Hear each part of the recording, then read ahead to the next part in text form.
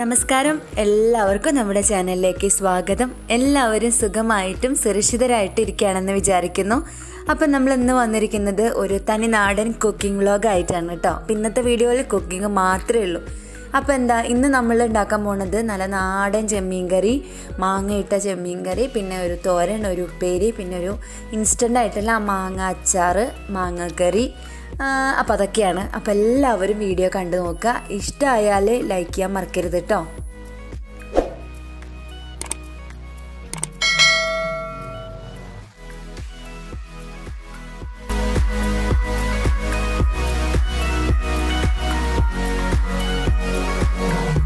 അപ്പോൾ കുക്കിംഗ് മാത്രമായിട്ട് ഒരു ദിവസം എടുക്കണമെന്ന് ഞാൻ കുറേ ദിവസമായി വിചാരിക്കുന്നു. അപ്പം സാധാരണ നമ്മളിങ്ങനെ കുക്കിംഗ് മാത്രമായിട്ട് കാണിക്കുമ്പം അധികം ആർക്കും അറിയാത്ത എന്തെങ്കിലും റെസിപ്പീസ് ഉണ്ടെങ്കിൽ കാണിക്കാനാണ് ഞാൻ നോക്കാറ്. അപ്പോൾ ഇന്ന് കാണിക്കുന്നതൊക്കെ എല്ലാവർക്കും അറിയണത് തന്നെയാണ് കേട്ടോ. എന്നാലും എൻ്റെ ഒരു സ്റ്റൈൽ കണ്ടു നോക്കാം അല്ലേ. അപ്പം ഇന്ന് ഞാൻ കറി വെക്കാൻ പോകുന്നത് ചെമ്മീനും പിന്നെ പച്ചമാങ്ങ ഉള്ള കറിയാണ്. അപ്പോൾ അതിന് വേണ്ടിയിട്ട് കുറച്ച് ചെമ്മീൻ വാങ്ങിച്ചിട്ടുണ്ട്. ഇതൊരു 1/2 കിലോ വരുന്നുണ്ടാവും. കണക്കൊന്നും ഞാൻ നോക്കിയില്ല കേട്ടോ, കാരണം വാങ്ങിയപ്പോൾ 2 വട്ടമായിട്ടാണ് ചെമ്മീൻ ഉണ്ടാക്കിയത്. അപ്പോൾ ഇത് വളരെ ചെറുതാണ്, കുഞ്ഞിതാണ്. നിങ്ങൾക്ക് കയ്യിൽ പിടിക്കുമ്പോൾ മനസ്സിലാവുണ്ടാവില്ലേ. ഇതെല്ലാം കൂടെ തോലൊക്കെ കളഞ്ഞ് നന്നാക്കിയെടുത്ത് വരുമ്പോൾ ആകെ ഒത്തിരി ഉണ്ടാവുള്ളൂ, കൈപ്പിടിയിൽ വയ്ക്കാവുന്ന അത്രേ ഉണ്ടാവുള്ളൂ. അപ്പം അത് നന്നായിട്ടൊന്ന് ക്ലീൻ ചെയ്ത് കഴുകി അതിൻ്റെ ഉള്ളിലത്തെ നാരും സംഭവങ്ങളൊക്കെ വൃത്തിയാക്കി എടുക്കുകയാണ്. അപ്പോൾ ഒരു മഴക്കാറ് പോലെ ഉണ്ട്. അതാണ് അകത്തേക്കൊന്നും വെളിച്ചം വല്ലാതെ വരാത്ത കേട്ടോ. ഇനിയിപ്പോൾ എന്നും നല്ല മഴയായിരിക്കും അല്ലേ. ഇവിടെ ഇപ്പോൾ ഞാൻ ഈ വോയിസ് ഓവർ കൊടുത്തുകൊണ്ടിരിക്കുന്ന നേരത്ത് മഴ പെയ്യുന്നുണ്ട്. അപ്പോൾ നമ്മുടെ ചെമ്മീനൊക്കെ റെഡിയാക്കിയതിന് ശേഷം അതിലേക്ക് കറി വെക്കാൻ വേണ്ടിയിട്ടുള്ള സംഭവങ്ങളൊക്കെ റെഡിയാക്കുകയാണ്. അപ്പോൾ ഒരു കൈപ്പിടിയോളം ചെറിയ ഉള്ളി എടുത്തിട്ടുണ്ട്. മീൻ കറി വെക്കുമ്പോൾ പരമാവധി ചെറിയ ഉള്ളി ഇട്ട് കഴിഞ്ഞാൽ കുറച്ചുകൂടെ നല്ലതാണല്ലേ. അപ്പോൾ എൻ്റെ അടുത്ത് ഉണ്ടെങ്കിലൊക്കെ ഞാൻ ചെറിയ ഉള്ളി ഇടാറ്, അല്ലെങ്കിൽ ഞാൻ സബോള ഇടും. പിന്നെ വെളുത്തുള്ളി, ഇഞ്ചി, കറിവേപ്പിൻ്റെ ഇല, പച്ചമുളക്, പിന്നെ 2 മാങ്ങ, കുഞ്ഞു മാങ്ങയാണ് കേട്ടോ. അപ്പം അതെല്ലാം കൂടെ ഒന്ന് തോലൊക്കെ കളഞ്ഞ് മാങ്ങയൊക്കെ ചെത്തി റെഡിയാക്കി എടുക്കുകയാണ്. അപ്പോൾ മാങ്ങ ഏട്ടൻ അച്ചാറിടാൻ വേണ്ടി കൊണ്ടുവന്ന് വെച്ചതാണ്. പക്ഷേ എന്താ ചെയ്യുക, ഞാനത് കറി വെച്ച് തീർത്തു എന്ന് വേണം പറയാൻ. അപ്പോൾ 2-3 ദിവസമായിട്ട് കറികളൊക്കെ വെക്കുമ്പോൾ മാങ്ങ ഇട്ടിട്ടാണ് മീൻ കറി വെച്ചിരുന്നത്. അപ്പം അച്ചാറിടാൻ കൊണ്ടുവന്ന മാങ്ങ അങ്ങനെ തീർന്നു പോയി. ഇത് കുറച്ച് പുളിയുള്ള മാങ്ങയാണ്, എന്നാലും ചെറുതായതുകൊണ്ട് 2 എണ്ണം ഞാൻ എടുത്തു എന്നേ ഉള്ളൂ. അപ്പം ഇവിടെ പുളി കുറച്ച് കൂടുതൽ വേണം ഏട്ടനൊക്കെ, അപ്പോൾ അതുകൊണ്ടാണ് 2 മാങ്ങ എടുത്തത് കേട്ടോ. അപ്പം അതൊക്കെ ഒന്ന് റെഡിയാക്കി എടുക്കുകയാണ്. അപ്പം ഇന്ന് ഞാനൊരു ഇൻസ്റ്റൻ്റ് ആയിട്ടുള്ള അച്ചാറും കൂടെ ഉൾപ്പെടുത്തുന്നുണ്ട്. ഇൻസ്റ്റൻ്റ് ആയിട്ടുള്ള അച്ചാർ കുറച്ച് ഞാൻ ആകെ ഒരു മാങ്ങ വെച്ചിട്ടാണ് ഞാൻ ഉണ്ടാക്കിയത്, അപ്പത്തേക്ക് കഴിക്കാനായിട്ട്. പക്ഷേ ആ അച്ചാർ ഇതുപോലെ നമുക്ക് 2-3 എണ്ണം മാങ്ങയ്ക്കായിട്ട് ഉണ്ടാക്കി വെക്കാം. നല്ലൊരു അച്ചാറാണ് കേട്ടോ. എല്ലാവർക്കും അറിയുന്നുണ്ടായിരിക്കും, എന്നാലും നിങ്ങളൊന്ന് കണ്ടു നോക്കൂ കേട്ടോ. അപ്പോൾ അതെല്ലാം കൂടെ ഒന്ന് കറിക്ക് വേണ്ടിയിട്ടുള്ളതൊക്കെ ഒന്ന് അരിഞ്ഞെടുക്കുകയാണ്. ഇപ്പം നമ്മുടെ കിണറ്റിൽ വെള്ളം വരണേ ഉള്ളൂ. നല്ല മഴ പെയ്താലേ, നല്ലോണം ഒരാഴ്ചയൊക്കെ നന്നായി മഴ പെയ്താലേ നമ്മുടെ കിണറ്റിൽ വെള്ളം വരുള്ളൂ. അതുകൊണ്ടാണ് എപ്പോഴും വെള്ളത്തിനൊരു കളർ വ്യത്യാസം ഉള്ളത് കേട്ടോ. നമ്മുടെ കിണറ്റിൽ വെള്ളമായി കഴിഞ്ഞാൽ പിന്നെ വെള്ളം നല്ല പ്യുവറായിട്ടുള്ള, എന്താ പറയുക, സാധാരണ കളറില്ലാത്ത വെള്ളം തന്നെയായിരിക്കും. അപ്പം ഇനി ഒരു ആഴ്ചയും കൂടെ ഒന്ന് കാത്തിരിക്കണം എനിക്ക് നല്ല വെള്ളത്തിലൊക്കെ ഒന്ന് കുളിക്കാൻ. കഴിഞ്ഞ നമ്മുടെ വ്ലോഗ് ഒരുപാട് പേരൊന്നും കണ്ടില്ല, പക്ഷെ കണ്ടവർക്കൊക്കെ മഴ ഭയങ്കര ഒരു ഫീലിംഗ് ആയി എന്ന് പറഞ്ഞു. വിദേശത്തുള്ള ആൾക്കാർ, പിന്നെ നമ്മുടെ നാട്ടിലുള്ളവരാണെങ്കിൽ കുറേ പേര് പറഞ്ഞു അവരുടെയൊക്കെ നാട്ടിൽ ഗംഭീര മഴയാണെന്ന്. അപ്പോൾ ഇപ്രാവശ്യം മഴ നേരത്തെയാണെന്ന് തോന്നുന്നു അല്ലേ. സാധാരണ ഈ സമയത്തൊന്നും മഴ ഉണ്ടാവാറില്ലല്ലോ. സാധാരണ ഈ സമയത്തെന്ന് വെച്ചാൽ നമ്മൾ സ്കൂൾ തുറക്കണ ഒരു സമയമാകുമ്പോൾ സ്കൂളിൽ പോകലും ഫീസ് അടയ്ക്കലും യൂണിഫോം എടുക്കലും കുട്ടികൾക്ക് ബുക്കുകൾ, ബാഗ്, അങ്ങനെ എന്താ പറയുക, യൂണിഫോം തുന്നാൻ കൊടുത്തുനിന്ന് അത് കൃത്യനേരത്ത് വാങ്ങിക്കാൻ വേണ്ടിയിട്ടുള്ള ഒരു വരവേഷം, വല്ലാത്തൊരു തിരക്കുള്ള സമയമാണ് ഈ മെയ് മാസം പകുതിയോട് കൂടിയിട്ട്. ഇപ്പോൾ അതൊന്നും ഇല്ല. സ്കൂൾ എന്താ തുറക്കാമെന്ന് അറിയില്ല, ഇനി ഓൺലൈൻ ക്ലാസ് ആണോ ഉണ്ടാവുകയെന്ന് അറിയില്ല. ഇവിടെ അങ്ങനെയൊന്നും ഇതുവരെ കുട്ടികൾക്കൊന്നും ക്ലാസ്സൊന്നും തുടങ്ങിയിട്ടില്ല. അപ്പോൾ ആകെ ഇങ്ങനെ ഇരിക്കുകയാണ്. കുട്ടികളും അതെ, കുട്ടികൾക്ക് പിന്നെ ഭയങ്കര സന്തോഷമാണല്ലോ. ഇടയ്ക്കൊരു വിഷമമുണ്ട്. സ്കൂൾ തുറക്കുന്ന സമയത്തേക്ക് കിട്ടേണ്ട കുറച്ച് ഐറ്റംസുകളുണ്ടല്ലോ, പുതിയ ബാഗ്, യൂണിഫോം, ബുക്ക്, പിന്നെ കുട. അപ്പോൾ ഇതൊന്നും കിട്ടാത്തതിൻ്റെ ഒരു വിഷമമുണ്ട് കേട്ടോ ചെറുതായിട്ട്. പക്ഷേ സ്കൂൾ തുറക്കില്ല എന്ന് കേൾക്കുമ്പോൾ ഇത്തിരി കൂടെ സന്തോഷമുണ്ട് അവർക്ക്. കുട്ടികളെല്ലാവരും കൂടെ പ്രാർത്ഥിച്ചിട്ട് ഇനി സ്കൂൾ തുറക്കണം ഒന്നും കൂടെ നീട്ടി വെക്കാനാവോ. അപ്പോൾ ഉണ്ണിക്ക് അച്ചുവിനൊക്കെ സ്കൂളിൽ പോകണമെന്നുണ്ട്, നല്ലോണം ആഗ്രഹമുണ്ട്. അച്ചു ഇടയ്ക്കിടയ്ക്ക് വന്നിട്ട് ചോദിക്കും ഇതൊക്കെ ബാഗൊക്കെ എപ്പോഴാണ് വാങ്ങിക്കണേന്ന്. സ്കൂൾ തുറക്കണ കാര്യം തന്നെ അറിയാത്ത സമയത്ത് ഇനിയിപ്പോൾ ബാഗ് വാങ്ങിയിട്ട് പക്ഷെ ഞങ്ങൾ ഇന്നലെ ഞങ്ങൾക്കൊരു ആവശ്യത്തിന് വേണ്ടി പുറത്ത് പോയിട്ടുണ്ടായിരുന്നു. അപ്പം കടകളിലൊക്കെ ബാഗും സംഭവങ്ങളൊക്കെ ഇങ്ങനെ തൂക്കിയിട്ടിട്ടുണ്ട്. നമ്മുടെ സലിംകുമാർ പറഞ്ഞ പോലെ എന്തിനോ വേണ്ടി തിളയ്ക്കുന്ന സാമ്പാർ എന്ന് പറഞ്ഞ പോലെ പ്രത്യേകിച്ച് ഒരു ആവശ്യമില്ല ഇപ്പോൾ ബാഗിൻ്റെ ഈ സംഭവങ്ങളും സ്കൂളും തുറക്കുന്നൊന്നും അറിയില്ലല്ലോ. പക്ഷേ എന്തിനോ വേണ്ടി അത് അവിടെ ഇങ്ങനെ തൂക്കിയിട്ടിട്ടുണ്ട് സ്കൂൾ തുറക്കണ സമയമാകുമ്പോൾ. ചിലപ്പോൾ എല്ലാം മാറി റെഡിയാവുമായിരിക്കും എന്ന് കരുതിയിട്ടാവും. അപ്പോൾ നമ്മൾ കറി വെക്കാൻ വേണ്ടിയിട്ട് ഞാൻ ഒരു 3 കുഞ്ഞ് സ്പൂണാണ്, 3 സ്പൂൺ മുളക് പൊടി, പിന്നെ ഒരു 1.5 സ്പൂണാണ് തോന്നുന്നു മീൻ മസാല ഇട്ടത്, പിന്നെ മല്ലിപ്പൊടി, ഒരു 1/2 ടീസ്പൂൺ കുരുമുളക് പൊടി, ആവശ്യത്തിന് ഉപ്പ്, മഞ്ഞൾപ്പൊടി ഇതൊക്കെ ഇട്ടിട്ടുണ്ട് കേട്ടോ. അപ്പോൾ അളവ് ഞാനിപ്പോൾ ഇട്ടപ്പോൾ നിങ്ങൾ ശ്രദ്ധിച്ചിട്ടുണ്ടാവുമെന്ന് വിചാരിക്കുന്നു. അപ്പം ഞാൻ അളവൊന്നും പറയണില്ല. അപ്പം അത് ഒരു ഇതള് കറിവേപ്പിൻ്റെ ഇലയും കൂടെ ഇട്ടിട്ട് അതൊന്ന് വെള്ളത്തിൽ കലക്കിയിട്ട് തിളപ്പിക്കാൻ വേണ്ടി വെക്കുകയാണ്.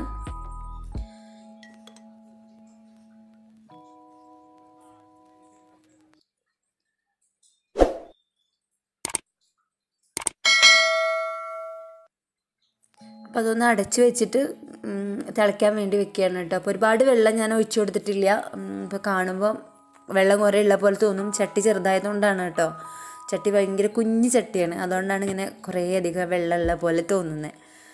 അപ്പം അത് തിളച്ച് വരുന്ന നേരം കൊണ്ട് നമുക്ക് തേങ്ങ അരച്ചെടുക്കാം. അപ്പം ഇന്ന് ഏട്ടനെ കിട്ടിയില്ല തേങ്ങ അരയ്ക്കാനായിട്ട്. അപ്പോൾ അതുകൊണ്ട് ഞാൻ ഒറ്റയ്ക്ക് തന്നെ അരച്ചു കേട്ടോ. ചില ദിവസങ്ങളിൽ വിളിച്ചാൽ വേഗം ഓടി വരും, ചിലപ്പോൾ ഏട്ടൻ വരില്ല. പിന്നെ എനിക്ക് തേങ്ങ ചിരകാൻ വേണ്ടിയിട്ടുള്ള സഹായം ഉണ്ണീനെ കൊണ്ടായിരുന്നു കൂടുതൽ. ഉണ്ണിക്കിപ്പോൾ കൈ കൊണ്ട് വയ്യാത്തതുകൊണ്ട് സത്യം പറഞ്ഞാൽ ഞാൻ പരിങ്ങല്ലായി എന്ന് വേണം പറയാൻ. അവനുണ്ടെങ്കിൽ അവൻ പറയാതെ തന്നെ വരും, ചോദിക്കും തേങ്ങ ചിരകി തരണമെന്ന്. ഏട്ടന് പിന്നെ മടിയാണ് കേട്ടോ തേങ്ങ ചിരകാൻ. അപ്പോൾ തേങ്ങയ്ക്ക് ചിരകി അരച്ചു. അപ്പം നമ്മുടെ വെള്ളം തിളച്ചിട്ടുണ്ട്. അപ്പോൾ മാങ്ങയുടെ കഷ്ണങ്ങളും കൂടെ ഇട്ടെടുത്തു. അപ്പോൾ ഞാൻ 1.5 മാങ്ങയാണ് ഇട്ടിട്ടുള്ളൂ. പുളി ഉണ്ടോയെന്ന് അറിഞ്ഞിട്ട് പിന്നെ 2 മാങ്ങ ഇടാമെന്ന് വിചാരിച്ചിട്ട് നമ്മൾ നേരത്തെ അരിഞ്ഞ് വെച്ചതെന്ന് 1.5 മാങ്ങയാണ് എടുത്തത് കേട്ടോ. അപ്പോൾ അതും കൂടി ഇട്ടിട്ട് ഒന്നുകൂടെ വേവിക്കാനായിട്ട് വെക്കുകയാണ്. അപ്പോൾ നമ്മൾ അരപ്പിന് വേണ്ടിയിട്ടുള്ള തേങ്ങയും പിന്നെ കുറച്ച് വെള്ളം ഒഴിച്ചിട്ടാണ് ഞാൻ അരച്ചെടുക്കണത്. വേറെ ഒന്നും ഇതിൽ ചേർക്കുന്നില്ല കേട്ടോ. അപ്പം നന്നായിട്ട് ഒരു നല്ല മയത്തിൽ അരച്ചെടുക്കുകയാണ്. നമ്മുടെ മിക്സീനെ പറ്റിയിട്ട് എപ്പോഴും എല്ലാവരും ചോദിക്കാറുണ്ട് നല്ല മിക്സിയാണോ എന്ന്. സുജാതനെ പറ്റിയിട്ട് ഞാൻ വാങ്ങിക്കാൻ വേണ്ടി താല്പര്യമുള്ളവരോടൊക്കെ വാങ്ങിച്ചോളാൻ വേണ്ടിയിട്ട് പറയൂ കേട്ടോ. കാരണം എന്താ വെച്ചാൽ ഞാൻ കുറേ മിക്സി ഉപയോഗിച്ചിട്ടുണ്ട്. കുറേ കാലമായില്ലേ ഇപ്പോൾ. കല്യാണം കഴിഞ്ഞ ശേഷം ഇത് 3ാമത്തെ മിക്സിയാണ് തോന്നുന്നുണ്ട്. പിന്നെ എൻ്റെ വീട്ടിലും ഉണ്ട്. അപ്പം ഞാൻ ഉപയോഗിച്ചതിൽ വെച്ചിട്ട് എനിക്ക് തകരാറ് സംഭവിക്കാതെ പോകുന്നതായിട്ട് തോന്നിയിട്ടുള്ളത് സുജാതയാണ്. നല്ല മിക്സിയാണ് കേട്ടോ. മിക്സി വാങ്ങിക്കാൻ വേണ്ടി താല്പര്യപ്പെടുന്നവരുണ്ടിച്ചാൽ നോക്കിക്കോളൂ. അപ്പോൾ നമ്മൾ തേങ്ങയൊക്കെ അരച്ചതിന് ശേഷം ആ തേങ്ങയും കൂടെ ഇതിലേക്ക് ഒഴിക്കുകയാണ്. എന്നിട്ട് തേങ്ങ ഒന്ന് തിളച്ച് വരുമ്പോഴാണ് ചെമ്മീൻ ഇടുന്നത്. ചെമ്മീൻ സത്യം പറഞ്ഞാൽ കുറേ നേരം ഇട്ടിട്ട് വേവിച്ച് കഴിഞ്ഞാലാണ് ഒരു റബ്ബർ പരുവത്തിലാവും. അത്രയധികം ചെമ്മീൻ എന്താ പറയുക, കുറേ നേരം ഇട്ടിട്ട് അങ്ങനെ വേവിക്കേണ്ട ആവശ്യമില്ല എന്നാണ് കേട്ടോ എനിക്ക് തോന്നിയിട്ടുള്ളത്. കാരണം അതിനൊരു സോഫ്റ്റ്നെസ് ഉണ്ടായിരിക്കും. അത് ഭയങ്കര റബ്ബർ പോലെ ആയിത്തീരും കുറേ നേരം നമ്മളിട്ട് വേവിക്കുമ്പോൾ. നിങ്ങളൊക്കെ എങ്ങനെയാണ് ചെമ്മീൻ്റെ വേവ് നോക്കണതെന്ന് എനിക്ക് കമൻറ്റ് ചെയ്യണം കേട്ടോ. അപ്പോൾ ഞാൻ ആദ്യകാലത്ത്, അതായത് കറിയൊക്കെ വെച്ച് തുടങ്ങുന്ന കാലത്ത് ഇങ്ങനെ ഇട്ടിട്ട് ഇതിന് ഭയങ്കര വേവാണെന്ന് കരുതിയിട്ട് കുറേ നേരം ഇട്ട് ഇങ്ങനെ വേവിക്കും. പുളി ഒഴിച്ച ഉടനെ ചെമ്മീൻ ഇട്ടിട്ട് വേവിച്ചു തുടങ്ങും. പിന്നെ ഭയങ്കര റബ്ബർ പോലെ ഇരിക്കും. അപ്പോൾ നമ്മുടെ കറി കുറച്ച് ചെറിയ തീയിൽ വെച്ചിട്ട് അവിടെ അടച്ച് വയ്ക്കുകയാണ്. അത് കഴിഞ്ഞിട്ട് നമ്മളിന്ന് ഉപ്പേരി ഉണ്ടാക്കാൻ പോണത് ബീട്രൂട്ടാണ്. ഉപ്പേരി മെഴുക്ക് വരട്ടി ആ സംഭവമാണ് കേട്ടോ. അപ്പം ബീട്രൂട്ടൊക്കെ ഒന്ന് തോല് പൊളിച്ച് കളഞ്ഞിട്ട് കുറച്ച് വലിയതായിട്ടാണ് അരിയണത്. നമ്മൾ ഉപ്പേരിക്ക് എപ്പോഴും കുറച്ച് കട്ടിക്കല്ല അരിയുക, ചിലവർ നീളത്തിൽ അരിയണ കാണാം. ഞാൻ സാധാരണ എന്താ പറയുക, കുനുകുനായിട്ടല്ല അരിയുക, കുറച്ച് വലിപ്പത്തിൽ ചതുരങ്ങളായിട്ട്. അങ്ങനെയാണ് ഞാൻ മെഴുക്ക് വരട്ടി, അതായത് നമ്മളെ ഉപ്പേരി ഉണ്ടാക്കാൻ വേണ്ടിയിട്ട് അങ്ങനെയാണ് അരിയാറ് കേട്ടോ. തോരൻ ഉണ്ടാക്കുമ്പോൾ പിന്നെ നമ്മൾ പൊടിയായിട്ട് ഇങ്ങനെ അരിഞ്ഞെടുക്കാം. ഞാൻ ഒരു ബീട്രൂട്ടേ എടുത്തിട്ടുള്ളൂ. ഇത് ഭയങ്കര വലിപ്പമുള്ളതാണ്. അപ്പോൾ അതുകൊണ്ട് ഒരെണ്ണം കൊണ്ട് തന്നെ അത്യാവശ്യത്തിന് നമുക്ക് ഒരു നേരത്തേക്ക് കഴിക്കാനുള്ള ഉപ്പേരി ഉണ്ടാവും. അപ്പോൾ ഈ ഒരു വലിപ്പത്തിലാണ് ഞാൻ അരിഞ്ഞെടുക്കുന്നത് കേട്ടോ. അപ്പോൾ അത് അരിഞ്ഞ് വെക്കുന്ന നേരം കൊണ്ട് നമ്മുടെ കറി അവിടെ റെഡി ആയിക്കോളും. ഇന്നെല്ലാം വളരെ പെട്ടെന്ന് ഉണ്ടാക്കാൻ പറ്റുന്ന സംഭവങ്ങളാണ്. പിന്നെന്താ, ഒരുപാട് അങ്ങനെ കുറേ വിഭവങ്ങളുണ്ടെന്ന് തോന്നുന്നു വെച്ചെങ്കിലും അങ്ങനെ കുറേ വിഭവങ്ങളൊന്നും ഇല്ല കേട്ടോ. ഒരു നമുക്ക് തട്ടിക്കൂട്ട് വിഭവങ്ങളെന്ന് വേണം പറയാൻ. ബീട്രൂട്ടും കറിയും ചെമ്മീൻ കറിയും മാത്രമേ ഉള്ളൂ ഇതിൽ യഥാർത്ഥത്തിലുള്ള, ബാക്കിയൊക്കെ ഒരു തട്ടിക്കൂട്ട് വിഭവങ്ങളാണ്. അപ്പോൾ ഇതാ നന്നായിട്ട് കുറുകി വന്നു, മീൻ വെന്തിട്ടുണ്ട്. അപ്പോൾ ഇനി വറവിടാൻ നമ്മൾ സാധാരണ വറവിടാൻ വേണ്ടിയിട്ട് ചെയ്യണ പോലെ ഒരു 5-6 ചെറിയുള്ളി അരിഞ്ഞു വെച്ചിട്ടുണ്ടായിരുന്നു, വട്ടത്തിൽ അരിഞ്ഞതും, പിന്നെ ഒരു ഇതള കറിവേപ്പിൻ്റെ ഇലയും കൂടെ ഇട്ടിട്ടാണ് വറവിടണേ കേട്ടോ. അപ്പോൾ എൻ്റെ വീട്ടിലെ വെച്ചാൽ ഞങ്ങളുടെ പഴയ വീട്ടിലെ അച്ഛൻ്റെ വീട്ടിൽ അവിടെയുള്ള കാലത്തൊക്കെ മീൻകറി ഇങ്ങനെയാണ് വെക്കാറ്. പിന്നെ നമ്മൾ ആദ്യം വെളിച്ചെണ്ണ ഒഴിച്ച് മൂപ്പിച്ചിട്ടുണ്ടാക്കുന്ന കറിയൊക്കെ എനിക്ക് അച്ഛനാണ് പഠിപ്പിച്ചു തന്നത് കേട്ടോ. അപ്പോൾ ഇങ്ങനത്തെ കറിയാണ് ഞാൻ ആ കുഞ്ഞു കുട്ടിയായിരിക്കുമ്പോഴൊക്കെ ആ അച്ഛൻ്റെ വീട്ടിലുള്ള കാലത്തൊക്കെ ഇങ്ങനത്തെ കറികളൊക്കെയാണ് അവിടെ ഉള്ള ആൾക്കാർ വെക്കാറ്. അപ്പോൾ എനിക്ക് രണ്ടും ഇഷ്ടമാണ് കഴിക്കാനും. കൂടുതലിഷ്ടം എന്താ പറയുക, അച്ഛൻ പഠിപ്പിച്ചു തന്ന കറിയാണ്. അപ്പോൾ ആ കറി എനിക്ക് വറവിട്ടത് ഒഴിച്ചിട്ട് ഒന്ന് ചെറുതായിട്ടൊന്ന് ആ വെളിച്ചെണ്ണ എല്ലായിടത്തേക്കും ആക്കി കൊടുത്തതിന് ശേഷം അടച്ച് വെക്കുകയാണ്. അപ്പോൾ നമ്മുടെ കറി വേഗം റെഡിയായി. മാങ്ങ ഇട്ടിട്ടുള്ള കറിക്ക് ഏട്ടന് ഭയങ്കര ഇഷ്ടമാണ് മാങ്ങ ഇട്ടുള്ള കറി കേട്ടോ. പക്ഷെ അങ്ങനെയൊന്നും ഞാൻ വെക്കാറില്ല. കാരണം എന്താ വെച്ചാൽ മാങ്ങ എപ്പോഴും കിട്ടില്ലല്ലോ, അപ്പോൾ അങ്ങനെയൊന്നും വെക്കാറില്ല. മാങ്ങ ഉണ്ട് ചിങ്ങില, അപ്പോൾ ഞാൻ ഏട്ടന് കരുതിയിട്ട് മാങ്ങ ഇട്ട കറി തന്നെ വെക്കുക. അതുകൊണ്ടാണ് നമ്മുടെ അച്ചാർ ഉണ്ടാക്കാൻ വേണ്ടി വെച്ച മാങ്ങ മുഴുവൻ തീർന്നു പോയത്. അപ്പോൾ കറി റെഡി ആയതിന് ശേഷം മെഴുക്ക് വരട്ടി ഉണ്ടാക്കുകയാണ്. അപ്പം ചട്ടി വെച്ചിട്ട് അതിലേക്ക് ബീട്രൂട്ട് ഇട്ട് കൊടുത്തു, ഒരു പച്ചമുളകും അരിഞ്ഞിട്ട് കൊടുത്തു. പിന്നെ മഞ്ഞൾപ്പൊടി ഇടുന്നില്ല, കളറ് പോവും ബീട്രൂട്ടിൻ്റെ. അപ്പം മഞ്ഞൾപ്പൊടി ഇടാതെ ആവശ്യത്തിന് ഉപ്പും വെള്ളവും ചേർത്തിട്ട് അതൊന്ന് വേവിക്കാൻ വേണ്ടി വെക്കുകയാണ് കേട്ടോ.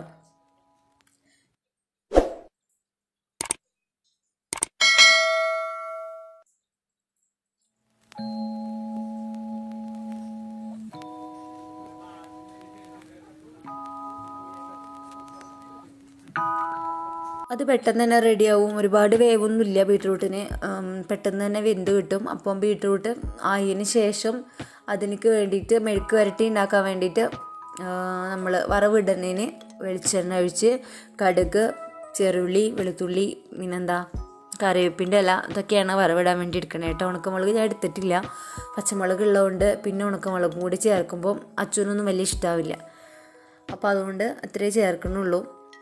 പിന്നെ ഈ ബീട്രൂട്ട് ഉപ്പേരി മെയിനായിട്ട് അച്ചുവിനെ കണ്ടിട്ടാണ് ഉണ്ടാക്കണേ. കാരണം എന്താ വെച്ചാൽ അച്ചു മീൻകറി കഴിക്കില്ല.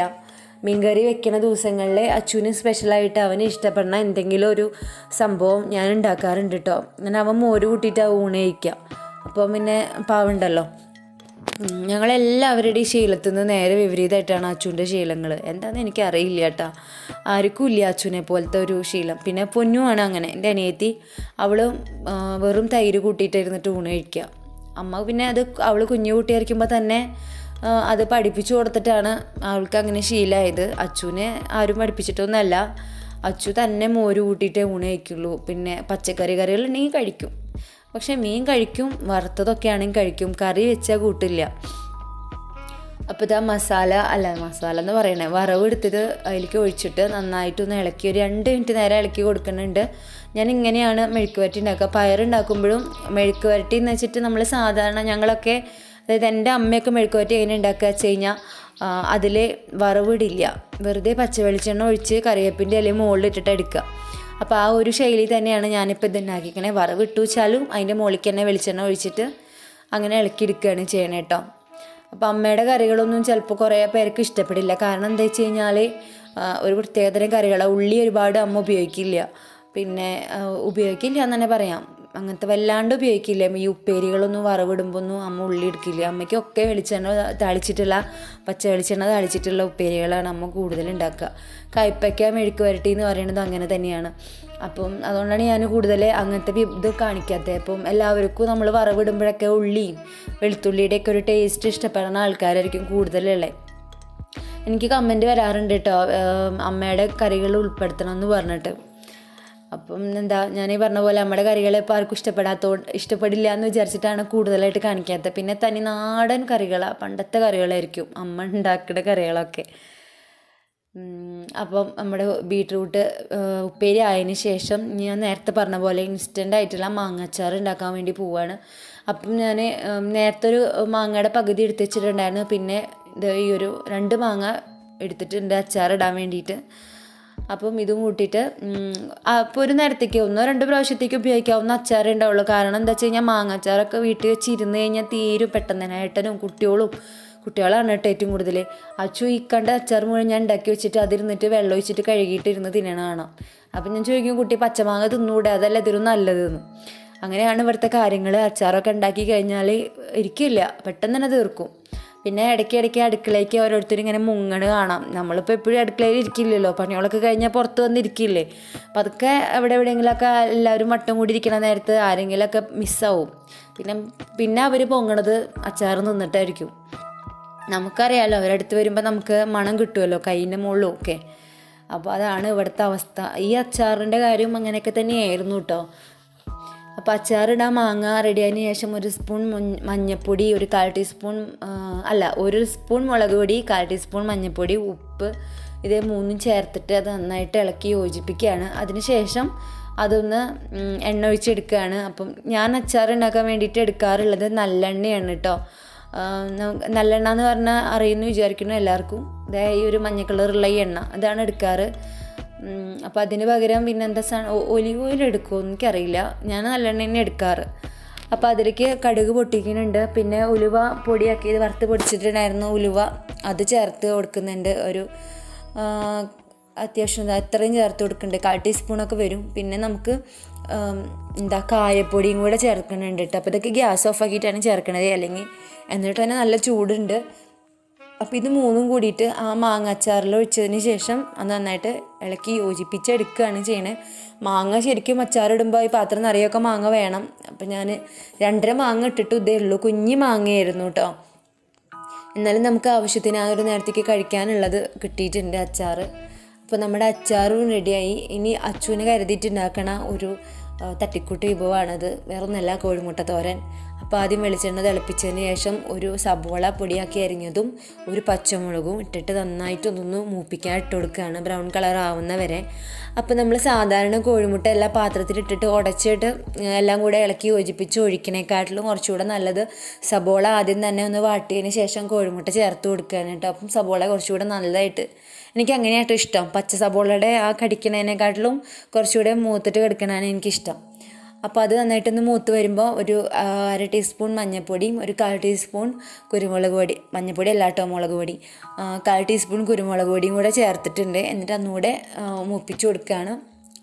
പിന്നെ ഒരു കുഞ്ഞ് തക്കാളി ചേർക്കുന്നുണ്ട്, കറിവേപ്പിൻ്റെ ഇല, തക്കാളി ഇതും കൂടെ ചേർക്കുന്നുണ്ട് കേട്ടോ.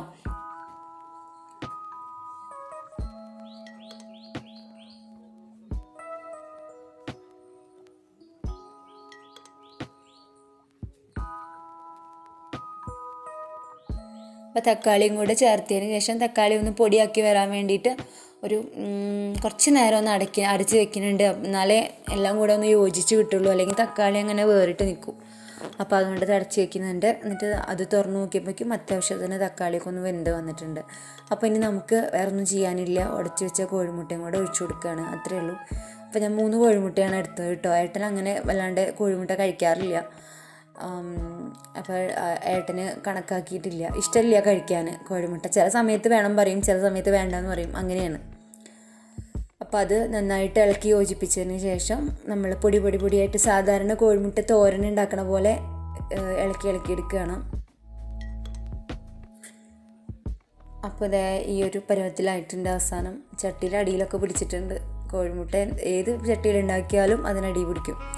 അപ്പോൾ നമ്മൾ വിഭവങ്ങൾ പെട്ടെന്ന് ഉണ്ടാക്കിയ സംഭവങ്ങളൊക്കെ ഞാൻ വിളമ്പി വെച്ചേക്കണം കേട്ടോ. കാണുമ്പോൾ കുറേ ഉള്ള പോലെ തോന്നുന്നുണ്ട് അല്ലേ, പക്ഷെ അത്രയൊന്നുമില്ല. അപ്പോൾ അത് നമുക്ക് വാഴയുടെ ഇലയിൽ വിളമ്പിയിട്ട് കഴിച്ച് നോക്കാം. ചെമ്മീൻ കറി സംഭവമായിരുന്നു കേട്ടോ. ചെമ്മീൻ കറി സത്യം പറയട്ടെ, ഈ ഇലയിൽ ഇങ്ങനെ എല്ലാം കൂടെ വിളമ്പി ഉണ്ണണത് അതൊരു പ്രത്യേക ടേസ്റ്റാണ്. പക്ഷേ എനിക്ക് അതിനും കൂടുതൽ ഇഷ്ടമുള്ളത് എന്താണെന്നറിയോ, എല്ലാം കഴിഞ്ഞിട്ട് പാത്രത്തിൽ, അതായത് നമ്മുടെ വെച്ച പാത്രത്തിലെ കറിയൊക്കെ കഴിയാനാകുമ്പോൾ അടിയാകുമ്പോൾ ആ ചട്ടിയിൽ കുറച്ച് ചോറെടുത്ത് വിളമ്പിയിട്ട് ഉണ്ട് കഴിഞ്ഞാണ്ടല്ലോ, അത് ഭയങ്കര രസമാണ്. എനിക്ക് കുറച്ചുകൂടി ഇഷ്ടം അങ്ങനെ ചോറുണ്ണണതാണ് കേട്ടോ.